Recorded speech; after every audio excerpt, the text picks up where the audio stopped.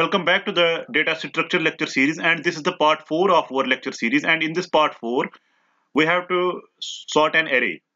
So we are going to sort an array.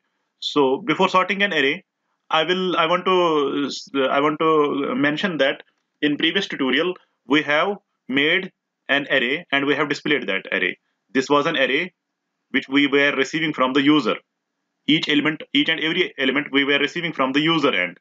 So that elements have been, say I am considering these elements I have been received by user, and I was printing these elements with the help of this for loop.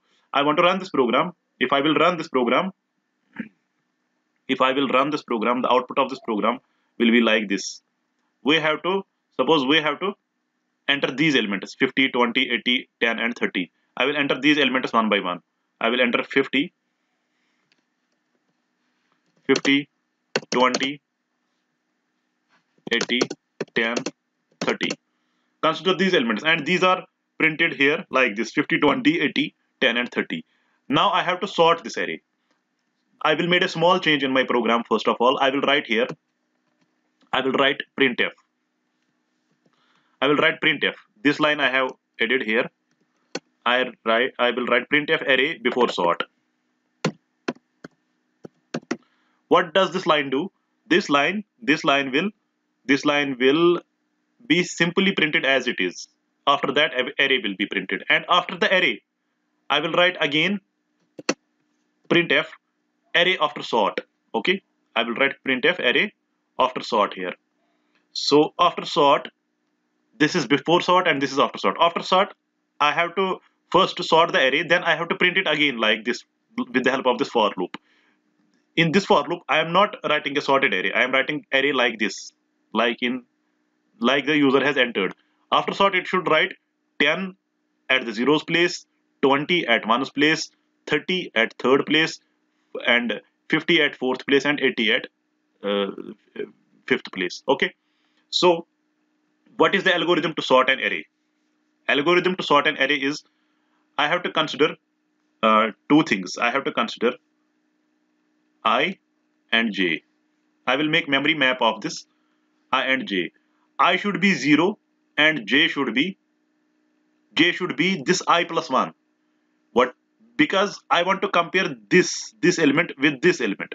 This is the 0th element, but this is 1th element. Then I will compare this 0th element with second element. So I have to make increment to this one. If I will consider this as I and this as j, I is 0, but j is not 0, j is 1. J is 0 plus 1. But j is here, j is 1, I is 0. Okay, j will be incremented. In this case, it will become 2. J will become 2, but I is still 0. First of all, I will be compared with this. Out of these, whichsoever is smaller will come here. Suppose 20 is smaller, 20 will come at 50 place. 20 will come here and 50 will come here. We have to apply the swapping algorithm here, so that 20 will be here and 50 will be here. But we have to move forward. Now this will be compared with this. 0th element is this time 20. This 20 will be compared to second element. We have made increment to j only. We have not made increment to I. Then this will be compared with this. 50 and 80 will be compared. No, not 50. 20 and 80 will be compared. Out of these, 20 is smaller, so we have to not swap these elements. 20 will remain as it is and 80 will remain as it is. Now we have to again increment j by 1. J will become 3. Okay, j will become 3. I is still 0, so 20 is at the 0th position. 20 is to be compared with third position. So I will be x of I will be compared with x of j. X of I is 0, x of I, x of 0, and x of j is x of 3. So this 20 and this 10 is compared. Out of this 10 is smaller, so this 20 will be replaced with 10 and this 10 will be replaced with 20. Is like that. Now I will show you the full algorithm how to do it. I will make memory map here. This is I, this is j, this is x of I, this is x of j. Okay, what is I? I is 0. J is I plus 1. J is 1.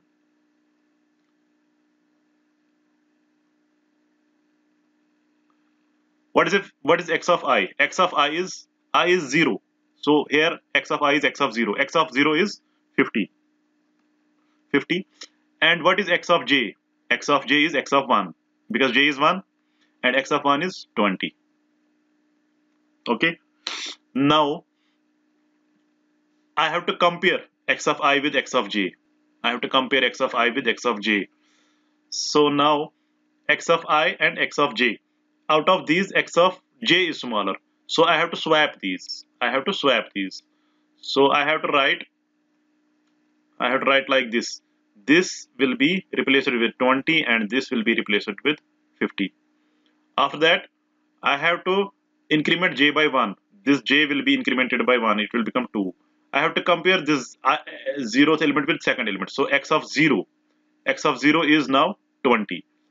X of I is now 20 because x of 0, because this is I is 0, and x of j is this time 2. X of 2, that means this element, it is 80. So now is 20 smaller than 80? Yes. So no changes are to be made here. Now we have to increment j by 1, again by 1, it will become 3. Okay. Now after that, x of I is 20 again because x of 0 is 20. X of j is x of 3, that is 10. This time we have to swap this again because x of j is smaller than x of I. This will become 10 and this will become 20. And again j will be incremented by 1, it will become 4. So now we have to compare x of I. X of I is 10 because x of 0 is 10 again, with x of 4 because j is 4. X of 4 is 30. X of j. Okay, this 10 and 30 is compared and no changes will be made because 10 is smaller than 30. Now smallest out of 5 element has come at the initial position. Now we have to increment x by 1 and we have to move this I by 1. We have to move the ith position from this location to this location. So this I will become 1. Again this cycle will be repeated. J is I plus 1. If I is 1, j is 2 because I is 1 and j is 2. I plus 1 is the value of j. So this will become 2. So now x of 1, this 50 is compared with x of 2 because x of 1 is 50. X of I is 50 and x of 2 is 80. Okay, x of 1 will be compared with x of 2. So now at this point 50 is less than 80, so no change will be made. We have to move forward and increment j by 1, it will become 3. Now we have to compare this 50 because x of 1 is again 50 with x of 3 because this is 3. We have to compare x of 3. What is x of 3? X of 3 is 20. Okay, x of 3 is 20, x of j. So 20 is less than 50. So we have to swap these. This 20 will come here and this 50 will go here. Okay. Now j will become 4. After j becomes 4,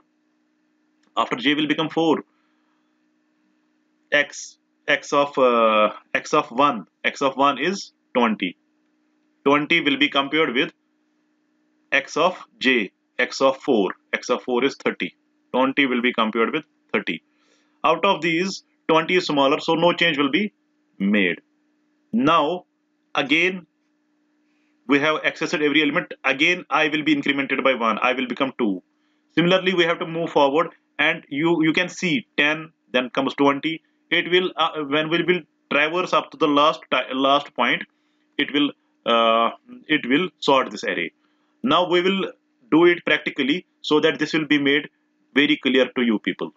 Till then, take care and don't forget to subscribe Indus Technologies. Thank you.